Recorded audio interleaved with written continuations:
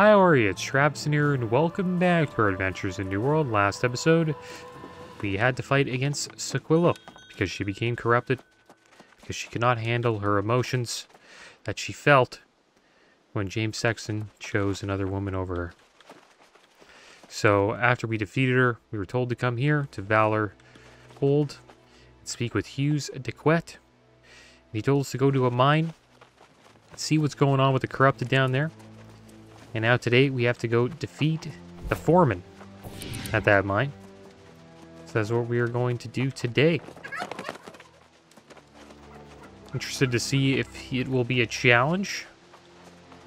Corrupted down there are pretty much the same level as me, and I assume this foreman will be around the same level and probably an elite, so it could be a tough fight.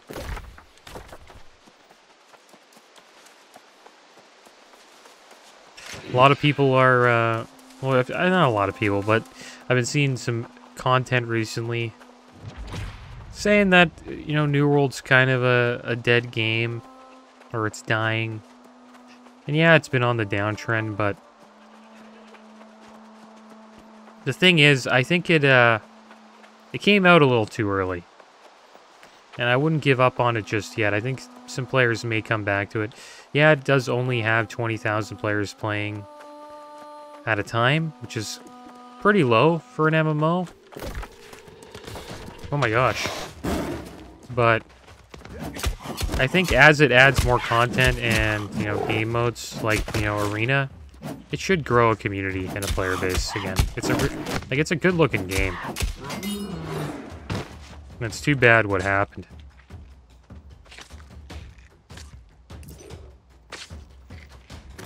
And it's interesting that this game actually wanted to be more of like a PvP sandbox game.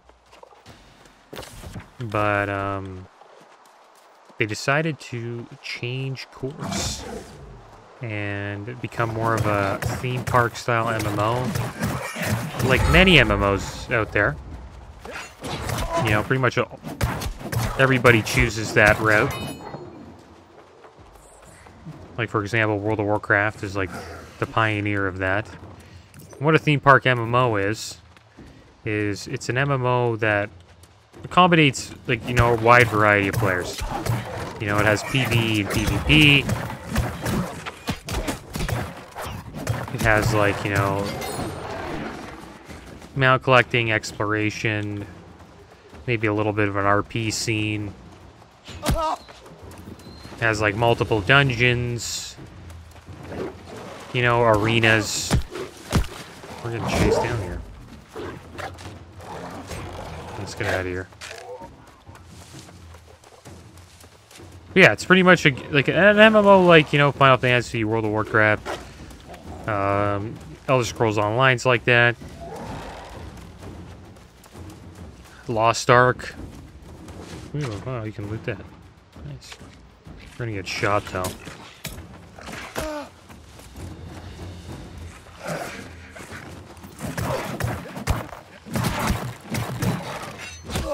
Oh, you hit us right. Perfect time to hit us there.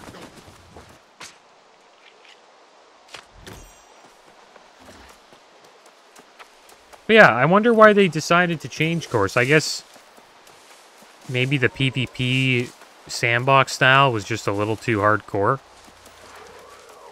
Because I remember when I first started playing the game and I was like watching streams, people were saying that they used to, it used to be PvP, like, servers, where there's, like, only, like, PvP's on all the time, because that's what a PvP sandbox game would be like, right? And they said that it was just there was too much griefing going on. And, like, some players were not even able to, like, leave their settlement without getting wrecked. And yeah, that does suck. I agree to an extent, but it is a fun game mode as well. And it would be cool if they maybe introduced that on some servers just for people to, you know, maybe give it a try. let people, you know, war it out for like 3 to 6 months,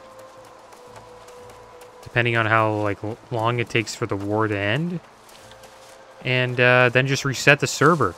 It's not like you would keep your character or anything like that, but you would, you know, you get to go out into a tournament and join a faction and then fight for, you know, control of the world, which I think is kind of fun and would attract a niche community in the MMO scene. There's a lot of people who enjoy, you know, beating the crap out of other players in PvP, that style of PvP. And I also heard that supposedly players used to lose gear. They would like drop gear when they died. In like in the alpha or something like that. I don't know. Something I heard. I don't know if it's true, but that would make the game pretty hardcore. I think the more variety the game has, the better, you know what I mean? Like, it's cool if they have all this PvE content. But to be able to access this PvE content, it should be, like, kind of a... It would be kind of cool if, like, it was... Like, you know, you had to, like, go on a journey and, like, it was dangerous getting to the dungeon because, you know, you're in a war with other factions and all this stuff. The problem with that game style, though, is... Eventually, a guild or a clan will take over the server. And then the server becomes quite dull, and it gets taken over. And there is an opportunity that a new group will come and, you know, fight their way back. And try to cause some havoc so they lose control. But, sometimes it does get dominated, and that's when the server's kind of the war's over at that point. And then you let that, you know, that group have their fun for, you know, however long you want the server to be up, and then once it's done, and then you start all over again. New server wipe, everyone's level 1 again, and then, you know, people level up, it's like a race, and the wars start again. I think that would be pretty fun. And a game that that does that, sort of, they have like a tournament realm. It's called Tibia. And they also have hardcore servers that cater to that style of play. I think it would be cool if New World did that.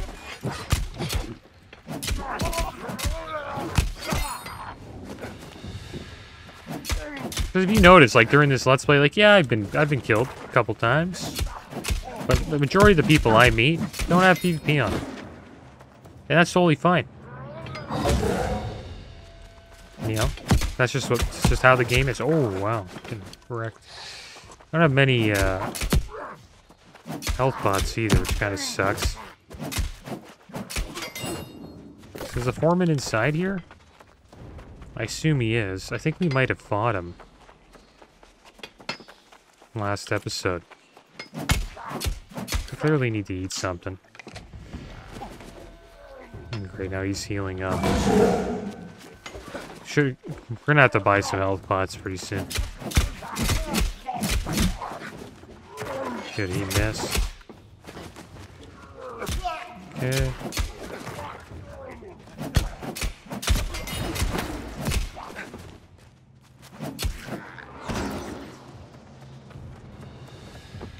This will eat a bunch. That'll be like our way to get health back.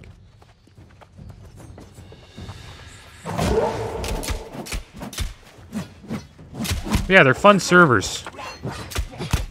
And then what you would call those servers, they're war servers. That's what they are. Oh, this is the foreman. Foreman Harold. Actually found him pretty quick.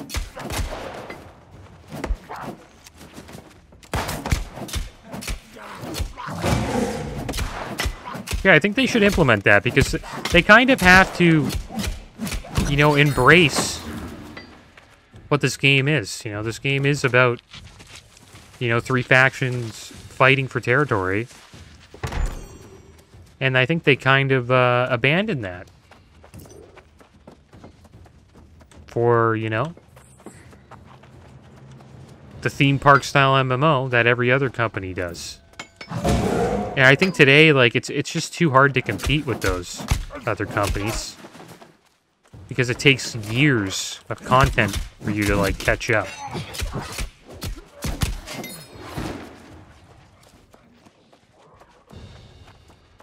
But I think it's good that they're doing the theme park stuff at the same time because in the long term, it will add a lot of content to the game and it'll just be a bigger game in general. I just think the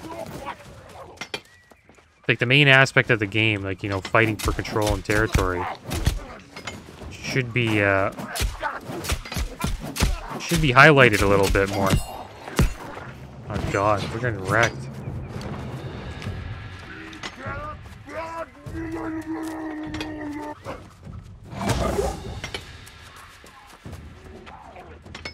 Alright, let's finish him.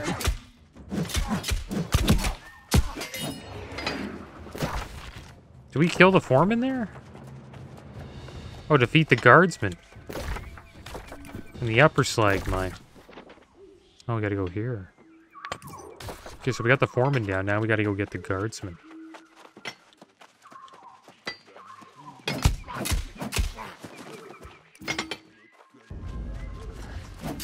Yeah, those servers would be hectic, though. Like, say you're leveling out here by yourself. Like, a group of, you know, syndicate could come and just wipe me out. Also, I would assume Azoth, it wouldn't cost, like, you know, 10 Azoth to travel around. It'd be pretty expensive to travel around. They would have to make it, you know, it hurts. Or they would just remove shrines in general. And everything that you have to, like, run by foot.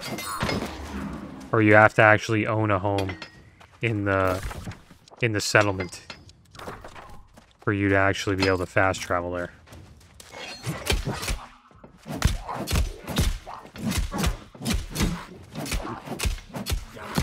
Fast traveling is a little OP. I think for servers like this, though, it's good because most people are just, you know, trying to PvE.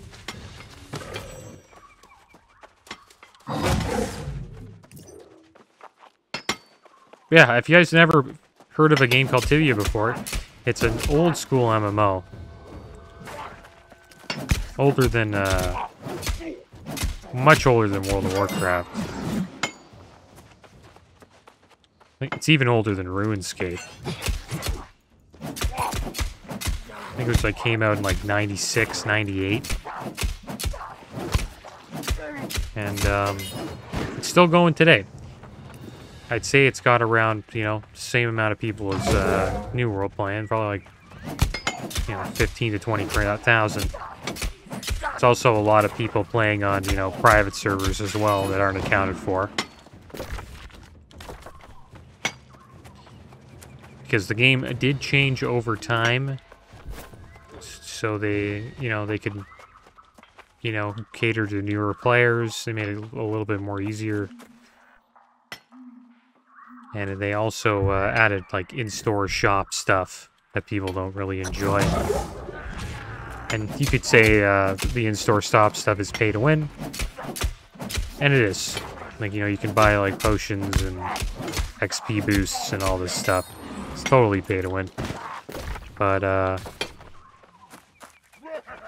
yeah, it is what it is. That's how they make their money. And I don't know. Kind of sucks that MMOs have gone that way, but it's still got a cool concept with the hardcore servers. Great game, too. Also, you could imagine, since the game's been out for, you know, over 20 years, clearly has a lot of content. Like, you can play that game for a very long time. There's no level cap. Like, you know, you can level all the way to 1 million if you wanted to, like, but there's nobody who's ever hit that high. I think in the last couple of years somebody hit 1,000, and that was like a real big deal, because nobody's ever hit level 1,000, but I think there's probably a lot of people over level 1,000 now. And it's a really cool game. When you die, you lose experience, and you have a, if you're not, you know, protected by blessings, which cost like gold and your resources, and you have a chance to actually drop your gear, which makes dying, you know, gives dying a little bit of a scary feeling to it, you know, because you get that feeling of like actual loss. When I die in this game, like it sucks, but it's not like the worst feeling in the world. Like, I'm not losing XP, I'm not losing gear, like I'm really just losing a little bit of time. While in Tibia, you know, in games like that, you're losing a lot of time, because you're losing your experience and your resource, and like the resources used to get blessed, or if you're not blessed, you lose loot that took the time to like, you know, collect and farm for.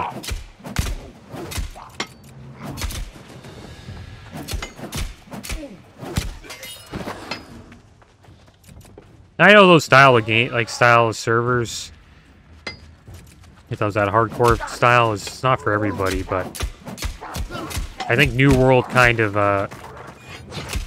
it wouldn't hurt them to give it a try.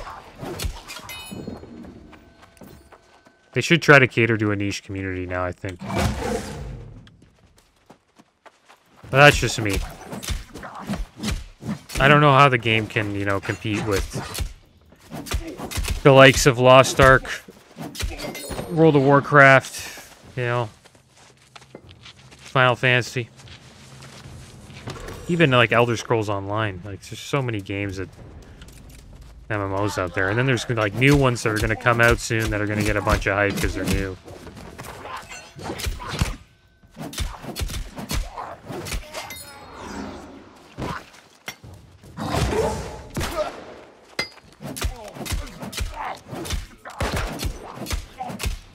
Yeah, I still think this game has some potential. It's a cool game. I think a lot of people think that. Like, they think the game is pretty cool. Like, it had... I wouldn't say it had. It's not over yet, but...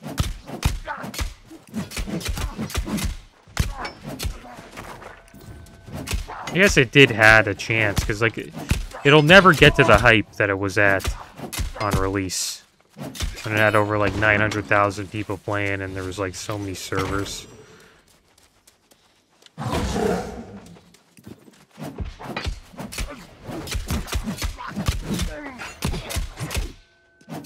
Remember this? Oh, this is the guy we fought last episode. Alright, well, let's deal with him. Is this him? Guard Philip? Yeah. Beat the crap out of this guy. It's pretty tough, though. He's got a shield, which is kind of annoying. He hits pretty hard. So do we.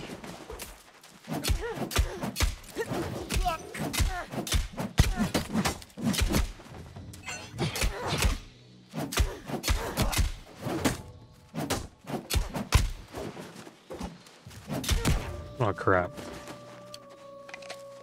All I know is if you get hit by one of those charged up abilities, sure does hurt.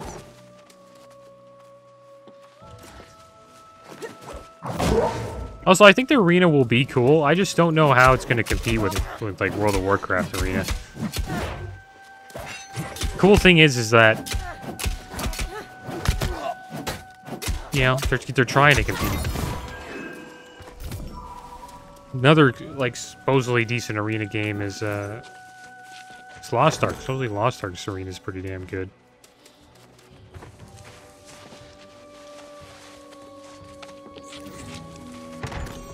Alright, there we go. So we got a bunch of stuff. Now we have to search for Joan and Marcus in Paravel? No, we have to just go back and speak with Hughes. Alright, so let's do that.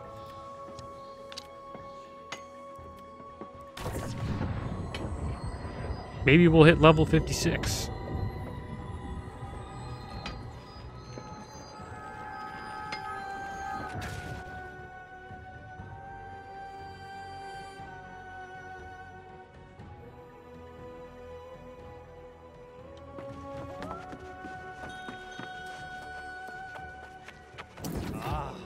cut off the head and the body will fall.